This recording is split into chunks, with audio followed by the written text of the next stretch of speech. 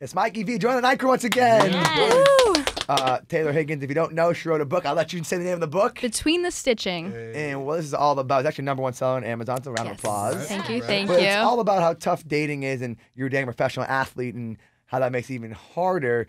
And what we come to realization is dating right now, period, is just not easy. We have, we talk about every night in group chat on Kiss 108, and we are 3 single people, and we're on every dating app in the world, and we're like going through breakups, and I just went through a breakup. But like for you, why is dating so different now? Why is it so tough for you?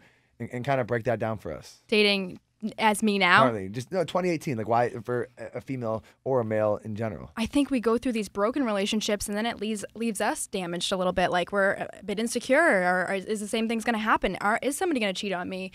Are they on social media? Like, are they on dating apps? It's scary. So going to a new relationship, say you meet a new guy, yep, or whatever it is it fair to him to use your experience in the past against him? Like, oh my God, this guy, I hear it all the time. Well, you don't understand. My last boyfriend was the same way, was cheating on me, and now I'm like this. But is that fair to me or JoJo? It's totally not fair, but I think it just follows us. Like, the insecurities will eat you alive. Yeah. And how does social media ruin it? It just amplifies, I think, our ability to get in touch with people, to see people.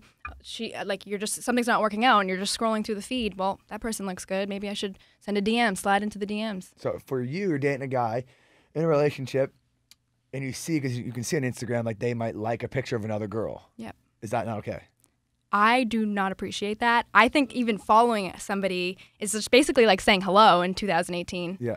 That's how I feel too. Do you agree with that? What if they're a friend? So you're saying now we start dating, right? Me and Olivia start dating. Mm-hmm. You and me become friends. I can't follow you on Instagram? You can. I would probably ask what the relationship is. Like, how do you know this person? I'd probably bring it to their attention. And I'm like, oh, she wrote a book and we became cool. I'm interviewing her. Yeah. Maybe you're in a different position because you're on the radio and you have, more people and more connections. Which I understand, but that's not an excuse for me to act any differently than any other male. But again, nothing to do with the radio, but I met a girl at work. She's super cool. Like we're friends. Yeah, like maybe it depends on the photo that they're liking and maybe the person, the quality of the page. I'm talking the follow right now, though. Okay, so the follow, depending on the page, like if it's would you be that one that's an like, Instagram model versus an author of a book, which we use locally, Instagram like model. Instagram model. Yeah. So are you on Instagram looking for their actions and what they're doing? I will check up on it. Yeah. Yeah. And so, I will, and it's just because I expect people to do the wrong thing. All right. So now I follow somebody, you have no idea who it is. You start a fight over it, or how does this come up? How do you know this person? That's all I would ask.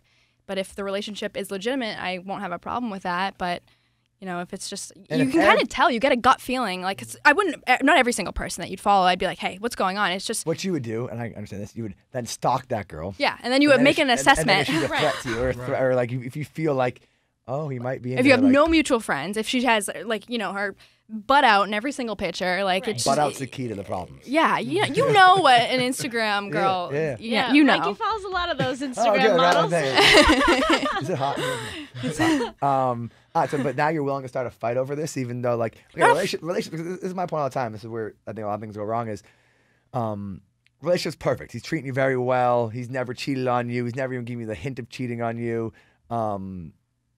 Is it worth starting a fight over a follow on Instagram? No, it's not. And if but you would. I would, depending on the person. It just depends on the account, honestly. But I feel like that's not fair. I think you're saying depending on the person, you're basically saying if she's an attractive female. I want to know if you guys have all of your friends follow her. Do you have mutual friends, or are you just literally following a random person that lives in California and that you honestly don't know? Okay. At this point, I think everybody that's dating in 2018 is so at ease that they don't know if.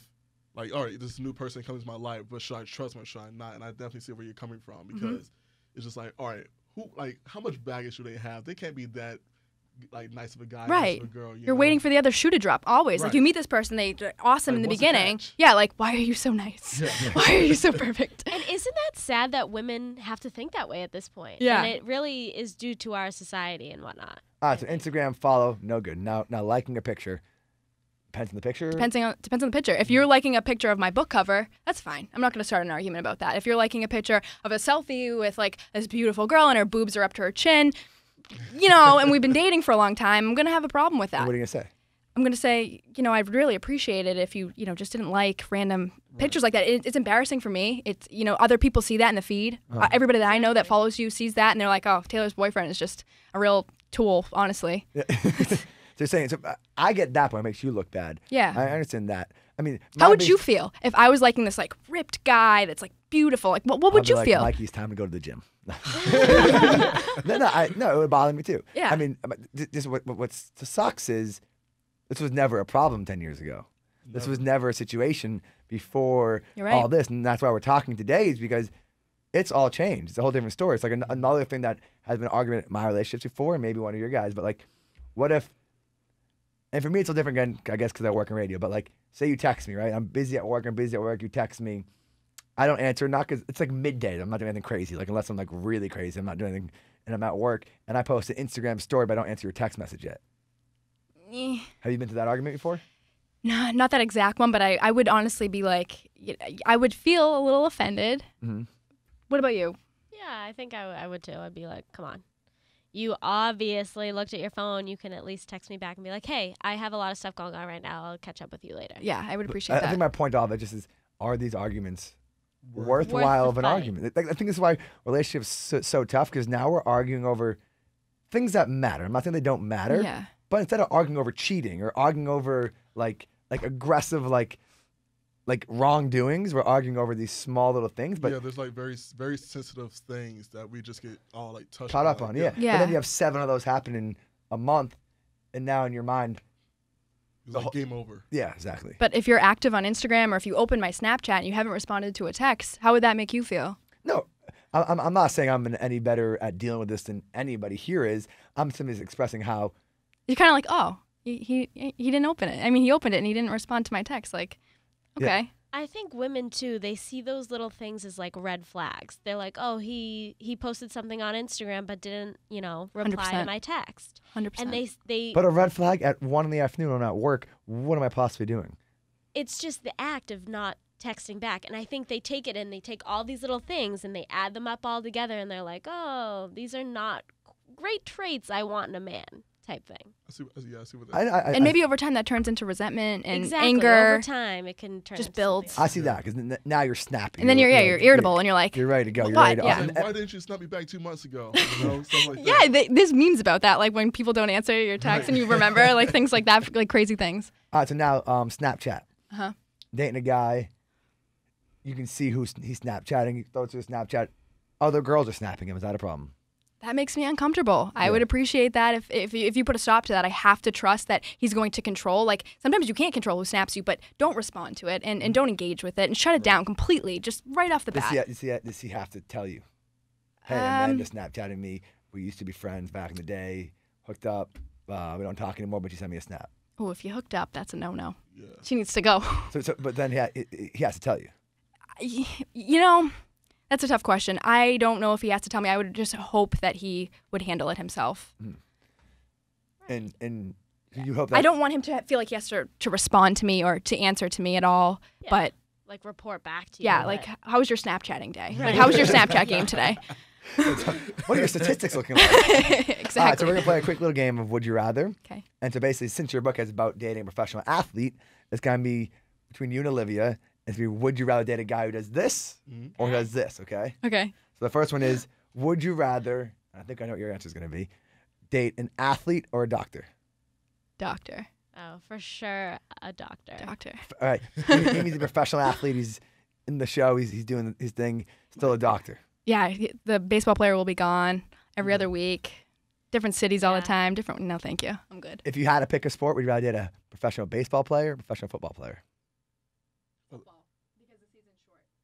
I would do football because I just think most football guys are pretty hot. So that's probably why. Who's your favorite football player? Womp, womp, womp. Okay, I'll go on. Go sports. A lot of them. All the Patriots. All right, this players. one I know for Olivia. Would you rather date Drake or Tom Brady? You went to first. Tom Brady. The exact opposite. I mean, I love Drake. He has a special place in my heart. We had a conversation one time about on group chat on Kiss about Yes. about what a hall pass would be. So basically, Olivia still has this like handwritten signature ready to go, but she's basically saying, even if she's married, if she has an opportunity to hook up with Drake, she deserves a hall pass. Okay. Do you think you would ever deserve a hall pass for your celebrity crush, and or would your husband? I personally wouldn't, and my husband I know would definitely not be okay with that. So you're saying 100% no? 100% no. Oh, Because I would be so jealous if someone else got a hall pass, and then that would just be a huge argument. So Yeah, if they got the hall pass and you didn't, I'd be like, well, I can have a hall pass, but you can't. Yeah. You have to allow them both. Both sides have to have the hall pass. And then the last one, neither of you guys mess this one up. A TV host or a radio host? Radio host, Thank you, I'll be. Radio host. Taylor Higgins, real quick, explain your book. Where can people find it, and where can they go read about your story about dating professional athletes? And find you on social media. Exactly. Yeah, Between the Stitching, available on Amazon, only online. My social media on Instagram, you can chat with me there about it. It is Tay Higgins, Tay Higgins There's no _. crazy DMs. No crazy Yeah, DMs, but please. if you need advice about relationships, I've experienced it all. So come find me. She'll be joining us multiple times, talking about group chat, talking about different relationship problems here in Boston. One more time, I appreciate your time. Thank you so much. Woo-hoo.